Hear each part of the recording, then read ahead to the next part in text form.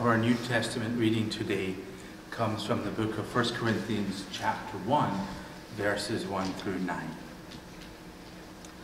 Paul, called to be an apostle of Christ Jesus by the will of God, and our brother Sosthenes, to the church of God that is in Corinth, to those who are sanctified in Christ Jesus, called to be saints, together with all those who in every place call on the name of our Lord Jesus Christ, both their Lord and ours. Grace to you and peace from God our Father and the Lord Jesus Christ. I give thanks to my God always for you because of the grace of God that has been given you in Christ Jesus. For in every way you have been enriched in him, in speech and knowledge of every kind. Just as the testimony of Christ has been strengthened among you, so that you are not lacking in any spiritual gift as you wait for the revealing of our Lord Jesus Christ. He will also strengthen you to the end, so that you may be blameless on the day of our Lord Jesus Christ. God is faithful. By him you were called into the fellowship of his Son, Jesus Christ our Lord. Amen. This is the word of the Lord. Thanks be to God. And let us go to God in prayer. Gracious God, be with us now. May the words we hear be your words, and may we put those words into practice, now and always. Amen. I am sure you have heard the saying that the key to any successful business or real estate venture is location, location, location. That is certainly true of the city of Corinth in the ancient world. It was located on the southernmost part of Greece. It was situated on a little isthmus of land that joined the two parts of Greece together. It sat as a port on the Aegean Sea, and it was extremely busy. Because of its location, Corinth became a great trading center of its time. Its location was such that almost one had to travel through Corinth to get to certain parts of Greece, and so it became a great place of commerce and culture. Unfortunately, with commercial interests and cultural opportunities, that gave rise for great occasions for drinking, for prostitution, for lots of immoral behaviors that a person could lose their soul. It was in this environment that Paul wrote his first letter to the Corinthians. It was during his second missionary journey, Paul spent 18 months in Corinth bringing Christ's message to all the people there. He established a good relationship with the Christians in Corinth. And during his third missionary journey, while in Ephesus, a delegation had reached Paul asking him to help solve some conflicts that had arisen. His letter was written in an effort to solve discourse and immoral behaviors that had surfaced. Now, my Life Application Study Bible lays out, they call it the mega themes in this letter. And here they are.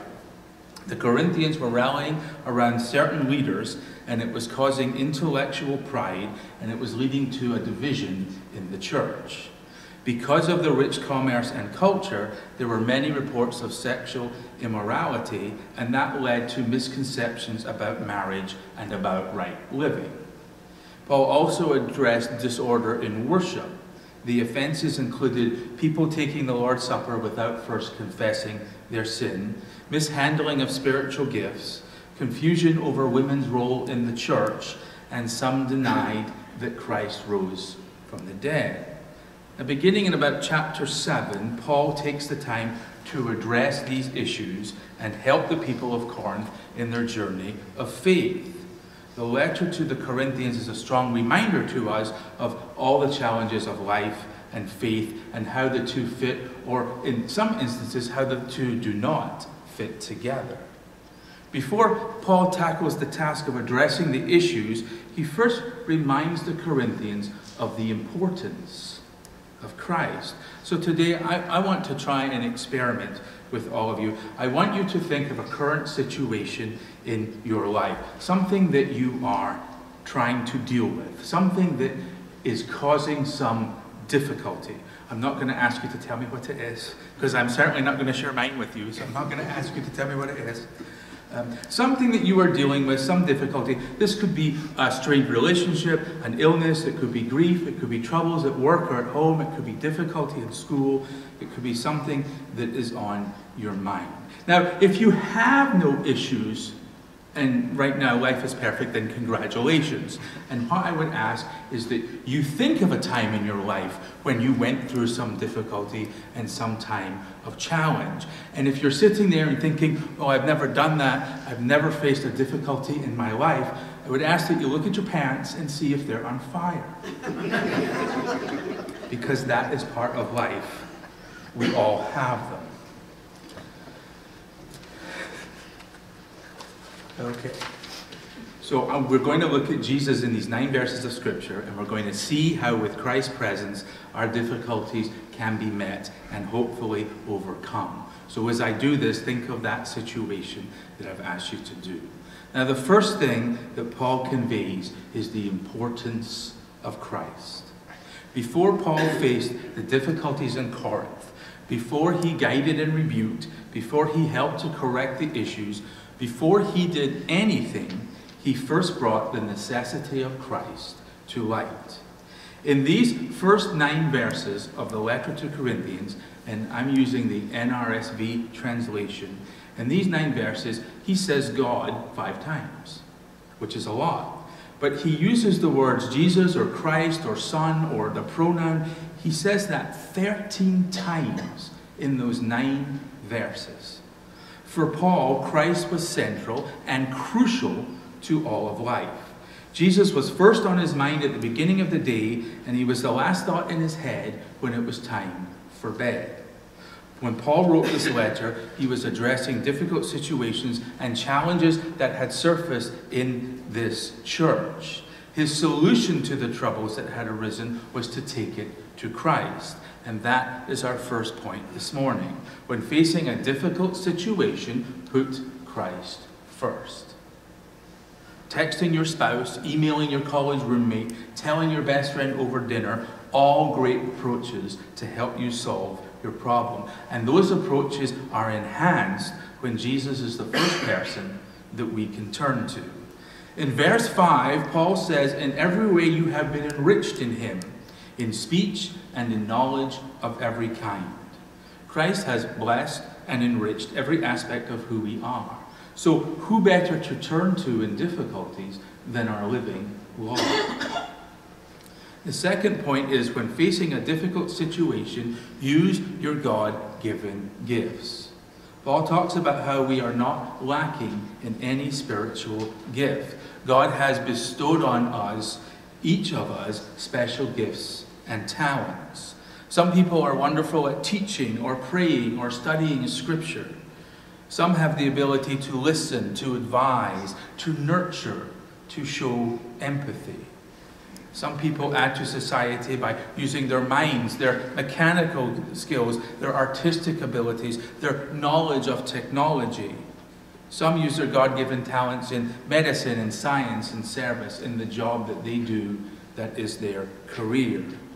We should never take our talents, skills, gifts, and abilities for granted, and we should recognize that they are given to us by God for very specific reasons. They are given so that we can be the best person that we can be. Our gifts are so that we can serve God to the fullest when we use them. Our gifts are for us so that we can get the most out of our blessings.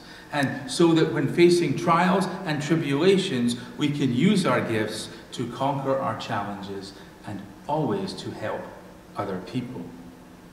Every person in this room right now is a special child of God, and your contribution to this church is wanted and it is needed. This church is just waiting for your talents and to add Christ's mission to the world.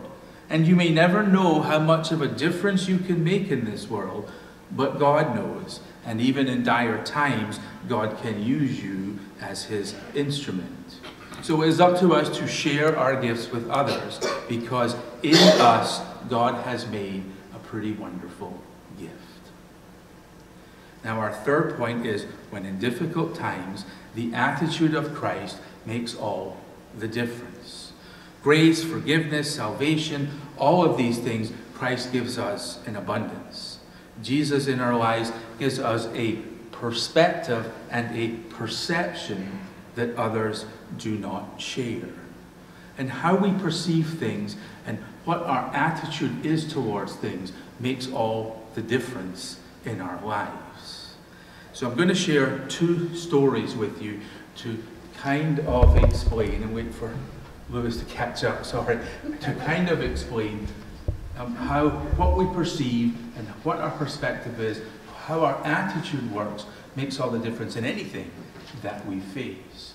Now, the first story is a once upon a time story about a family, a very well-to-do, very well-known, very rich family who wanted, for a birthday present for their father, wanted to have someone write a biography of his life and of the family. And so they hired a professional author to write about the family. And when they started, they told him that this family had a secret. Uncle George had been in jail for murder and had been electrocuted in the electric chair for his crime. And they felt it would be best not to embarrass the family and put Uncle George in the book. Now, the author says, I can't do this truthfully and honestly if I don't mention him as part of the family. But I will do my very best to write it in such a way that no one will be the wiser and I won't bring any disgrace to anyone in your family. So they met with him and they commissioned him, and he spent all the time putting the book together. And finally the book came out in print.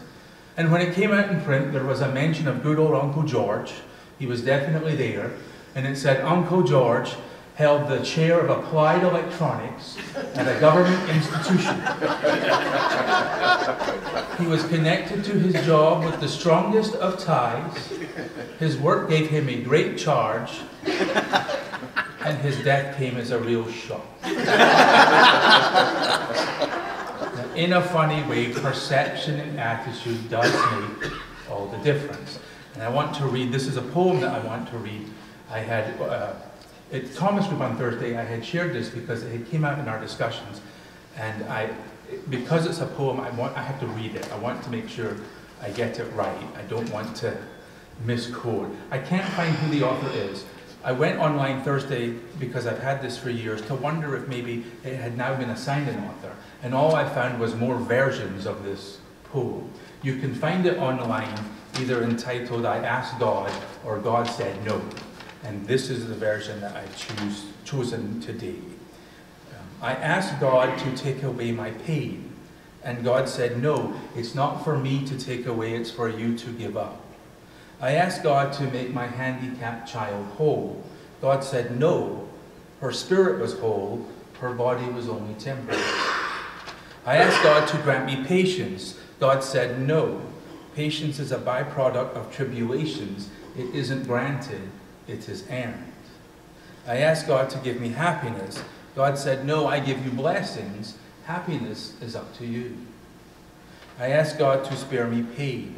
God said, no. Suffering draws you apart from me, draws you apart from the world and brings you closer to me. I asked God to make my spirit grow. God said, no. You must grow on your own, but I will prune you to make you fruitful. I asked God for all things that I may enjoy life. God said, no, I will give you life so that you may enjoy all things. I asked God to help me love others as much as He loves me, and God says, finally, you are beginning to understand. Perception and perspective and attitude makes a difference in what we do. Our walk with God takes on a deeper focus when we put Christ first. Our future and our purpose with God becomes clearer when we use all the gifts that God gives us. Our lives change dramatically when we have the attitude and perspective of Christ in all that we do, in our daily livings and in our deepest challenges. Let us pray. Gracious God, we are ever grateful that you are with us. Please help us in what we endure. We don't ask that you take anything from us. We simply ask that you are with us as we go through it, now and always. Amen.